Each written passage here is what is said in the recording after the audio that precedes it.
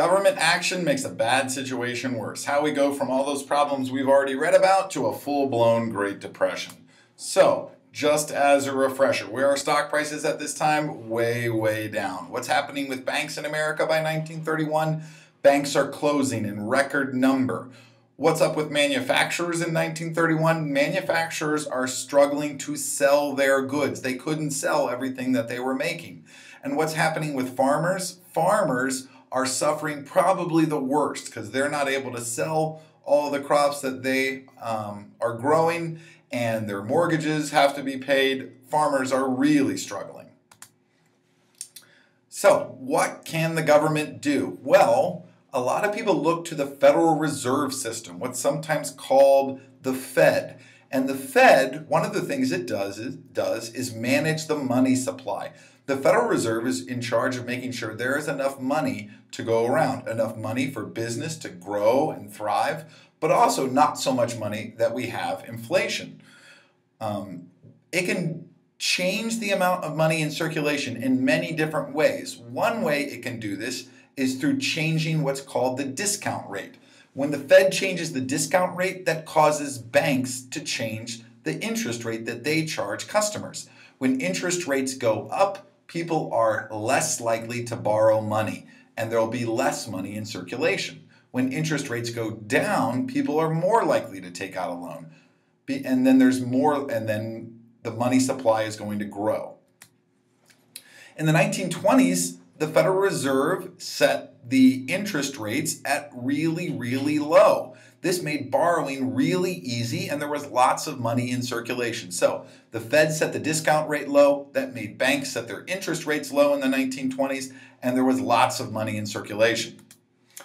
In 1931, as the problems start to get bad, the Fed kind of panicked, and the Fed raised interest rates. This is doubly bad. People had already stopped spending, and now the Federal Reserve has done something that makes them even less likely to spend money because it's now more expensive to get a loan. Additionally, businesses that are teetering on the brink of going out of business could not get a good loan, a loan with a good low interest rate, to stay in business. So lots of business owners said, the heck with it. I'm not going to take out a really expensive loan to stay in business when my company could fail and I'll lose even more money. So they just closed their business and suffered the losses that they had already endured. This puts a lot more people out of work. Now, more money could have helped if the Fed had lowered the discount rate and caused banks to lower their interest rates and made people more likely to spend and made businesses more likely to take out a loan to keep their doors open. It might have helped. But because of what they did by raising the discount rate and causing banks to raise their interest rates, businesses could not stay open. Workers were laid off, and there was not as much money in the hands of consumers. What else did government do wrong? Government messed up with tariffs at the time. It's important to think of the Great Depression as a global event. This is not just affecting the United States. We're not too far removed from World War I, and during World War I, Great Britain and France and Belgium all took out big loans from the United States, from the U.S. government, from U.S. banks, from U.S. individuals. Great Britain, France, and Belgium have large amounts of money to pay back the United States. Germany has to pay reparations to France and Britain and Belgium. France and Britain and Belgium are counting on those reparations payments so that they can pay off their loans to us.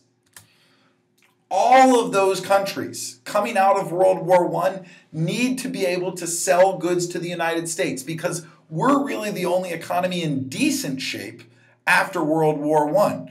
But after World War I, the United States passes high tariffs. They pass tariffs to protect American goods from competition by foreign producers. By passing these high tariffs, it really hurts European goods.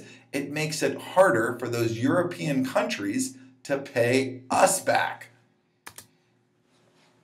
And in 1930, Congress passed the Hawley-Smoot tariff, which raised the tariffs even higher. So high, in fact, that European countries started putting tariffs on American goods. Now it's harder for American producers to sell our goods in Europe. And that especially hurts farmers. Farmers and factories were overproducing at this time. Americans couldn't buy everything that American farms and factories were producing. And now, as a result of these reciprocity tariffs that Europe puts up in response to our high tariffs, now American producers like farmers and factories can't even sell their goods in Europe either.